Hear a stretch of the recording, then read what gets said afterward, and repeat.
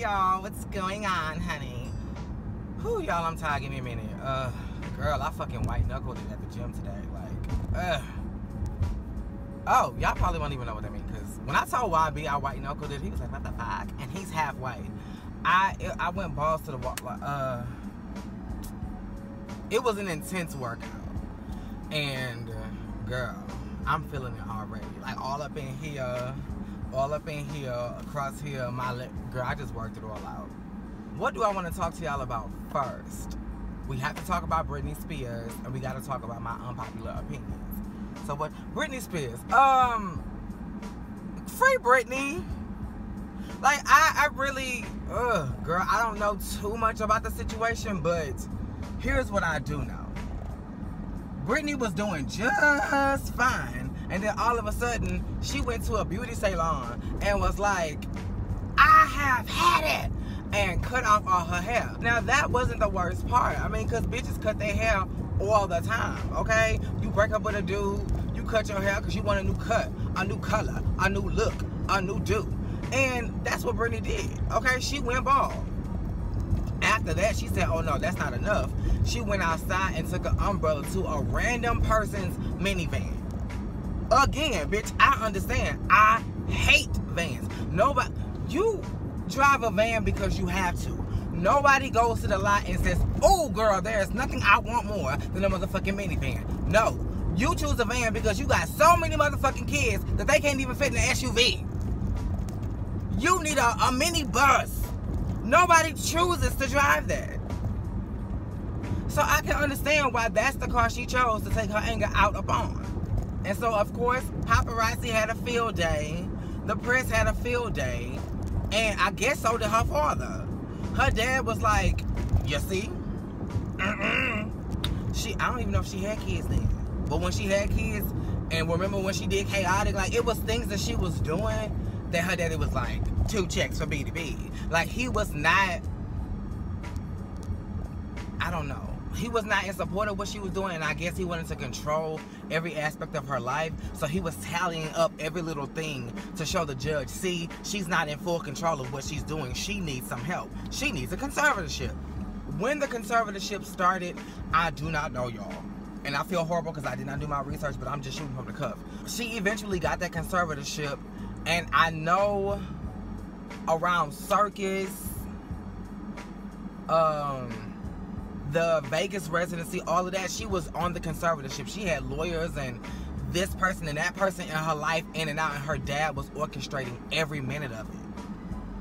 This girl, and I don't know why, but this is the first conservatorship hearing that Britney was able to speak at. I don't know what her dad was telling the courts to not have her be in the building. But, no ma'am. Because he been having multiple conservatorship hearings. And she ain't been a part of now one of them. But now she is. And she told it all. She said, Back in the day when this shit first started, he had me go to a personal rehab at a house that I was paying $62,000 a month for. Girl, She said she had no privacy. People was watching her naked. People was watching her change, think, read, sleep, eat. You name it, they was watching. And this is all against her will. Baby, if you don't go. And it just got worse. The woman became a prisoner in her own home. Baby, no ma'am. And I know I see her praise dancing and doing her ones and her twos on her Instagram channel. And yes, she looks weird, but she's a white woman. They all do weird shit. She is no different from anybody else, okay? Didn't we see one of the Real Housewives of New Jersey doing the same goddamn thing? Hell, even Jill Marie Jones danced like that. Girl, let that woman be free. And for those who don't know, Jill Marie Jones was Tony Childs on Girlfriends. Keep up.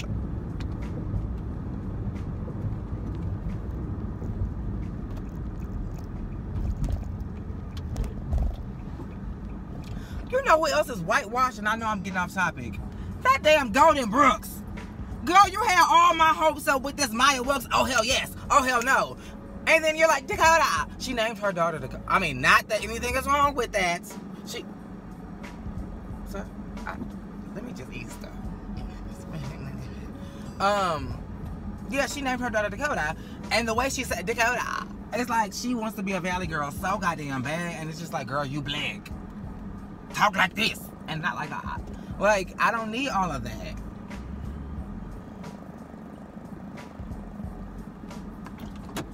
But anyways, yeah, Britney was like, I don't deserve this. I deserve my freedom. I can't get married. I can't have no baby. I can't do diddly squat pop unless my daddy gives me the okay. It's all my money.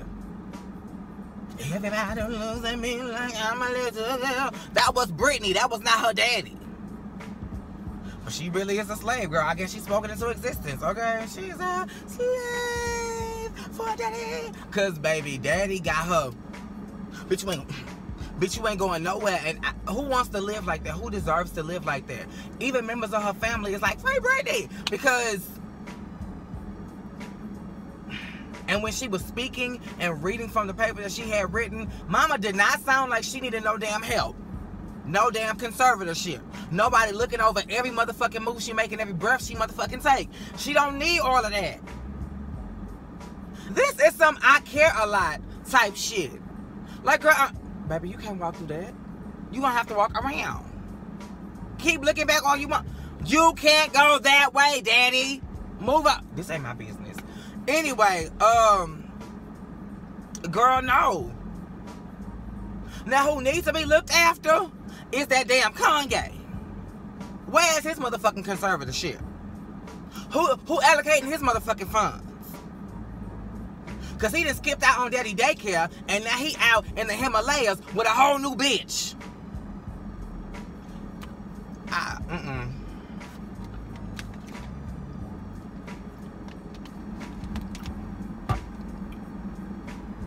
Besides shaving her head, busting the windows out somebody's car, almost dropping her baby that time, but she had, you know, so many people in her face and in her place. Like, she couldn't even see where she was going. She didn't see the curve. But besides those things, what has Britney really done for people to just decide, oh my God, she is not capable of just caring for herself? I don't understand. I don't know, girl. I don't know all the facts. So I know I'm not really presenting a strong case. This is really just opinionated as fuck. But y'all look into it. Like, the woman can't do shit, y'all. Like, if I ain't said nothing else, get that. She can barely take a shit without her daddy's. Like, she on medicine. She got all these people in her face. She can't make the music she want to make. She can't go to places she want to go. She can't be with who she want. She got a boyfriend, but they can't do shit. They can't do a damn thing. But you know what, Britney? You ain't had the best choice of men. But who has? Who has?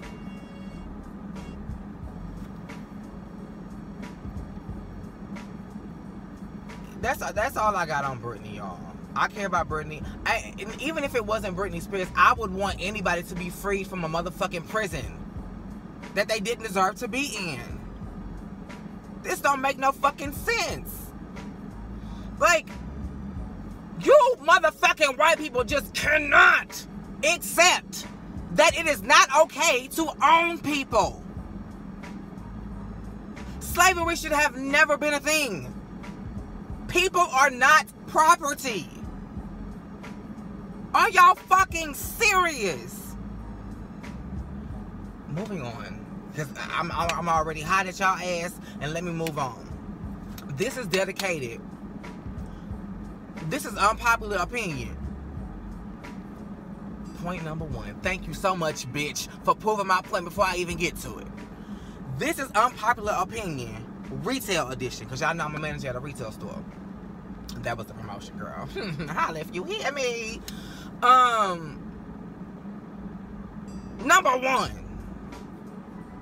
When in the fuck did people, because at first it was just the ladies, but now I see gentlemen doing it too. No, not gentlemen, fuck that. I see men doing it too. I see women and men, because y'all are not ladies and goddamn sure ain't gentlemen. When did y'all start wearing shoes that was a size and a half too motherfucking big? And why? Somebody to please tell me what's wrong. I've heard the stories of, oh, the ladies with the heels do it because they don't want the... Bitch, no pain, no motherfucking gain. Every time you walk, your shit is clacking like flip-flops because you can't hold the shoe on your foot. Girl, hell no. And y'all ain't even doing it with heels. Mind you, I said men was doing it too. Y'all doing it with tennis shoes now. I can stick my whole hand in the back of some of y'all shoes. Why? What? Girl, if the store you are at currently does not have the shoe size that you need, do not buy the next size up just because you really want the goddamn shoe. Go somewhere else. Order it online. Girl, do something other than wearing goddamn boats on your goddamn feet. That is played. Tie it through and delayed. No. I will never understand or be okay with that shit. It looks tacky. You look like La Cienega Boulevard ass bitch. With them big ass flippers for feet. Number 2. Communication. It's a whole bunch of little bullet points, but it all kind of is under the communication umbrella. Number 1. Why in the fuck is it okay, and when in the fuck did it become okay to hold full conversations on your phone on speaker? I understand people are afraid of germs, this, that, and the third, but bitch, it's your phone, so that means it's your germs. Put the shit up to your ear, get an earpiece, or wait until you get in the motherfucking car, bitch. We don't need to hear your conversation because we don't care. You are having a full conversation, and you can't speak in your inside tone because it's on speaker and the phone is out here. You shopping and you like, okay, girl. Like, no, ma'am. No, ma'am. We're not doing that. That was never okay. No. Monique, those the hoes you need to tap on the shoulder. Not bitches in bonnets. Like, I don't understand. But you know what? It be the girls in the bonnets with the phone on the speaker. I'm just saying. Shoot the messenger if you want to, but bitch, I'm learning to shoot back, okay? I didn't already made my appointment. Well, I didn't make my appointment for the gun range, but I did tell my daddy I wanted to go. That's just like making an appointment. Second bullet point under communication. Even if you ain't got the bitch on speaker, if you know your voice carries, do not have no full conversation indoors. Again, we don't want to hear your full conversation. Number 3 bullet point. Hallelujah. Why the fuck y'all whistling? Now this, black folks, y'all off the table. Most white folks are off the table. It's the Indians, it's the Hispanics, the Latins. Oh, you bitches whistle like no to fucking morrow. Y'all go y'all separate way, lose the person that you were with, got a phone on your person, and it's bitch, if you don't shut the fuck up, you are not a motherfucking parakeet. Shut up. Why are you whistling? That is so annoying. And you would think I was just whistling, but when you hear this shit 50 to 60,000 times a day, it becomes a little redundant, a little old, a little bitch, won't you quiet that shit the fuck down, pull out your phone and call the hoe that you... How about you go to the place you left her? 9 times out of 9, that's exactly where the fuck she at.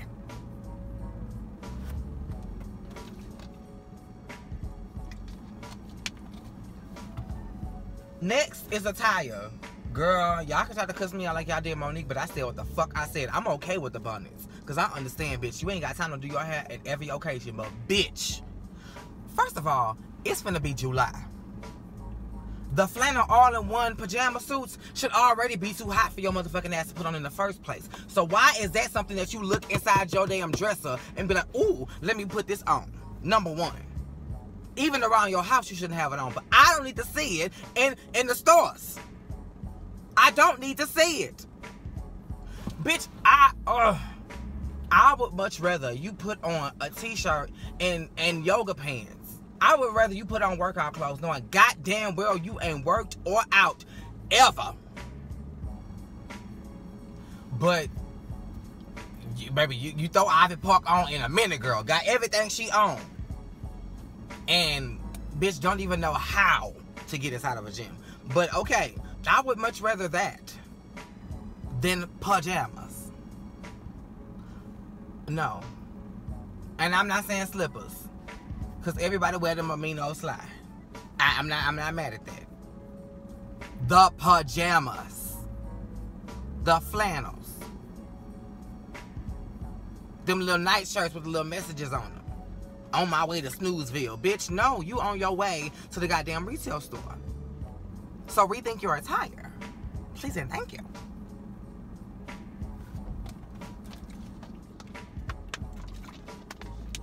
And again, don't get me wrong, I'm all for dressing comfortably.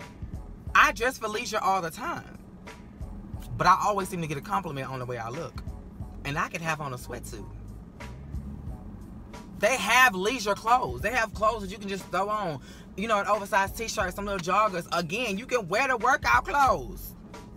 Beyonce ain't mad that you ain't working out of her shit. Just buy it. And you do. So wear it. Third unpopular opinion, and this isn't really retail, but I just got to throw this in here since I'm already talking about shit that other people may not agree with. If you're not going to be original, don't act like you are original.